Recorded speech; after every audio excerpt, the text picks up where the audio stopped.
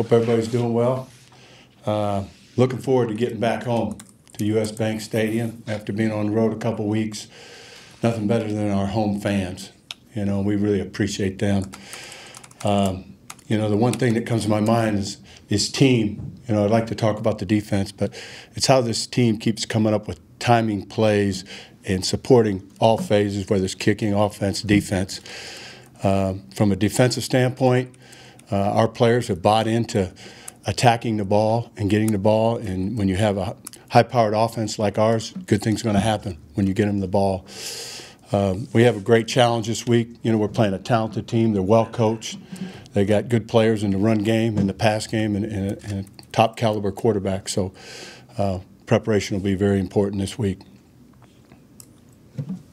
And we talked a lot this past year about how you like the players depending on each other and trusting each other. But it also seems in crucial moments, like when the fumble at the goal line, they don't panic in those moments either. Just hearing Harry and EK talk about how it transpired before Eric fell on the ball, it wasn't a panic situation. It was more of a relaxed in that crucial moment. Yeah. How rare is that? That's what you're trying to create as a coach, trying to create an environment where people can play focused and calm in all situations. And because usually it would be a kneel down, it was out on the 15, and it's a sportsman type play.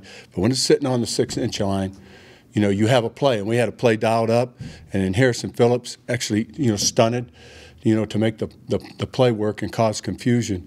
But, Harry and Eric, they're calm by nature. And our coaching staff is calm. And when we're calm and focused and you put it together, it's a pretty good combination. So it's having those kind of places, those kind of players. This sideline is, I keep talking to you about it, but it's unusual when the big moments happen and the self-talk of our players. Pat Peterson, we're down 14 points. Hey, we're winning this game. We're winning this game. Okay, I'm on board with you.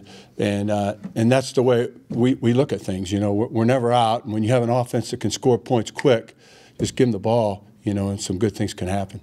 I think Eric Kendricks talked about how he said Harry called the check before that quarterback sneak on Sunday.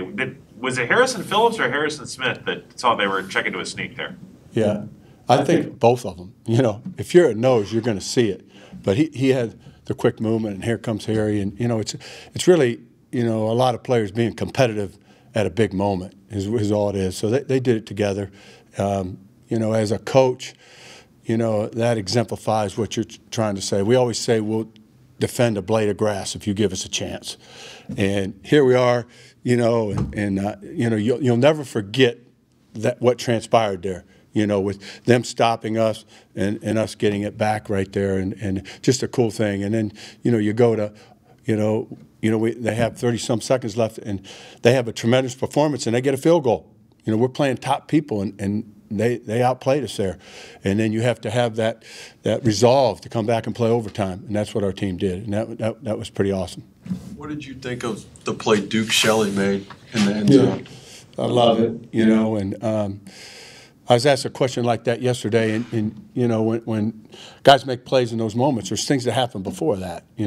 He's met extra with coaches because he hasn't been up on the roster every week, and his preparation, and that just came out there. But to see a guy be calm and come down with that play, it's just a credit to, the culture that Kevin's built here.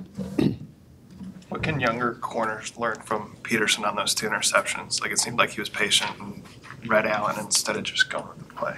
Can you repeat that, please? Patrick Peterson's 2 interceptions, what could young corners learn from how he read Allen? What can we learn from Pat Peterson? Really everything. Just watch him. He's a wily vet, and it's really how he conducts himself through the process of a week. And he's a guy that's always talking to whoever's in there, and they work as a pair. So there's a lot to learn, and I know guys look up to him, so that's very powerful.